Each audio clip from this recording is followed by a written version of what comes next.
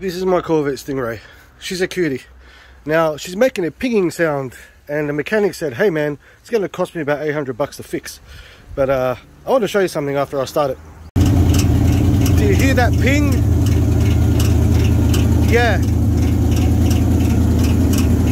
Now, I'm no mechanic, but I can strip an engine and put it back together again quite easily. I've done it before a lot. I know what engine ping is, but something didn't sit right with me. I thought, you know what? It doesn't sound right. I know what a ping sounds like, and I don't know. And this guy's a professional, so. I mean, this is worse than what it was, but check this out.